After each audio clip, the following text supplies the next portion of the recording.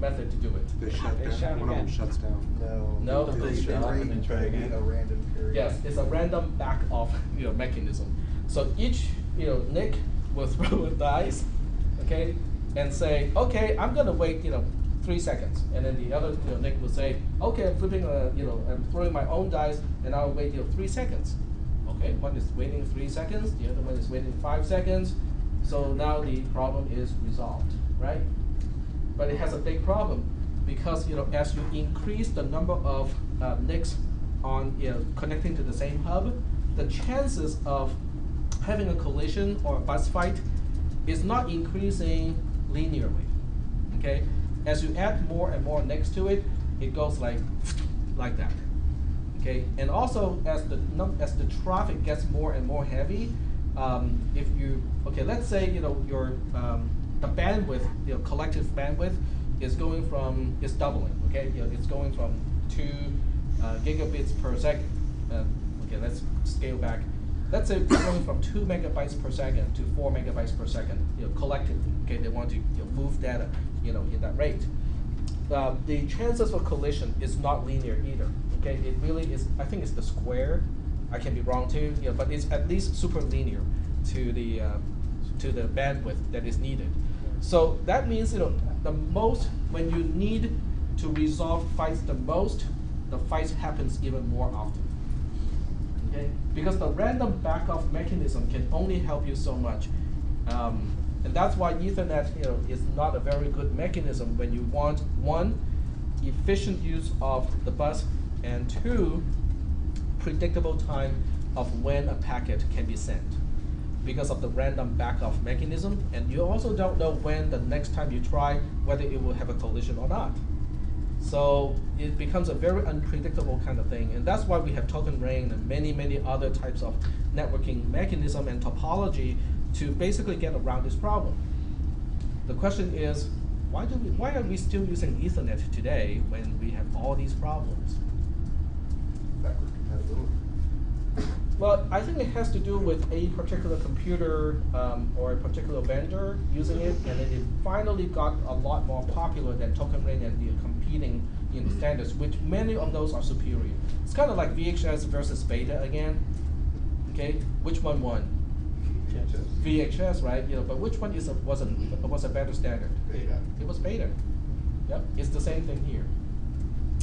And here's another little trivia. I'm digressing more and more, but I can see you guys are starting to wake up again. Who invented Ethernet?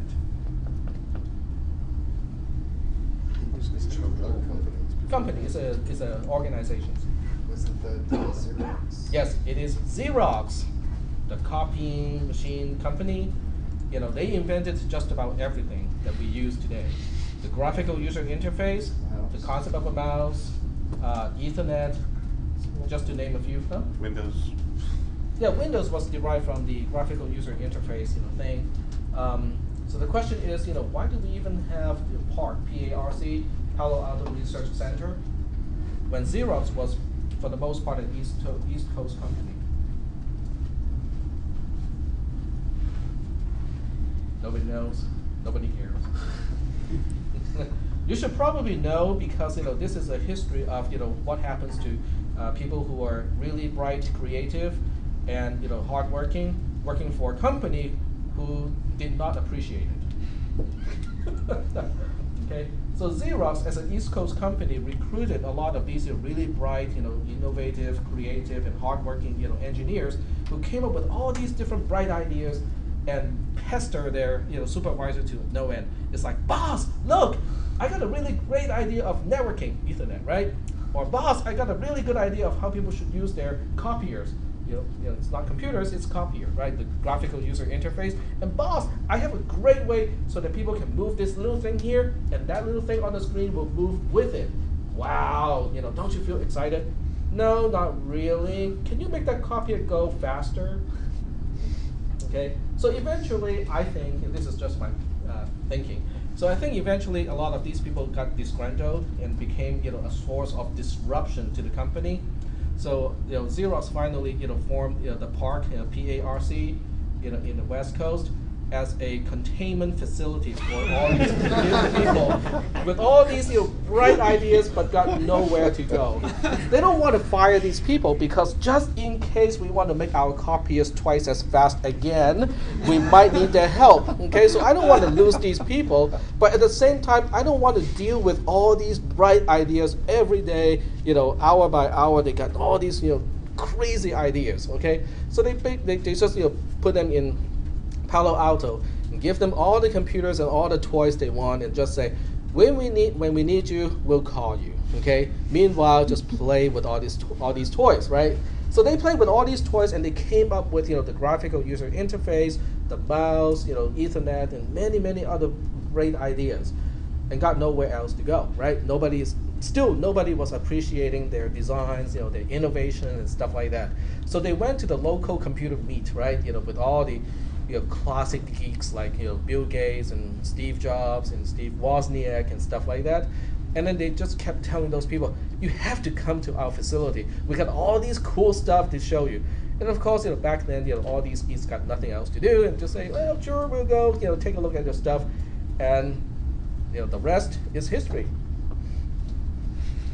So I need you guys to know about these stories, especially those of you who are particularly creative, bright, and like to innovate and create new stuff. Who you work for is really important, because if you're creative and your employer doesn't like it and keep telling you to brush to clean the toilet with a toothbrush, you'll go crazy. I kind of worked in that environment before, and I'm not even particularly creative. But you should think about it when you are considering your employer. All right, getting back to here, we only got about 3 more minutes to go.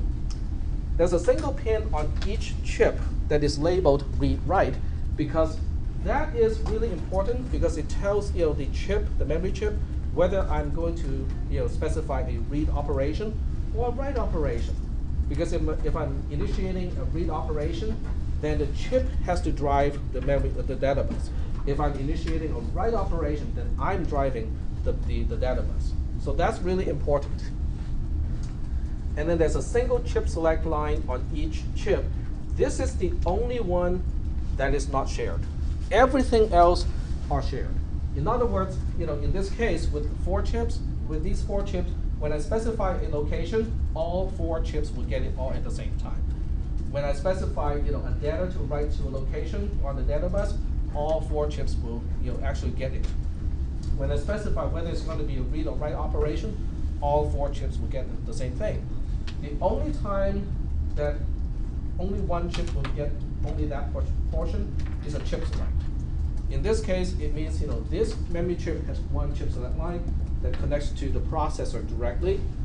This chip has a separate chip select line that connects to the processor separately. So now I have 4 chip select lines, each one going to each particular chip.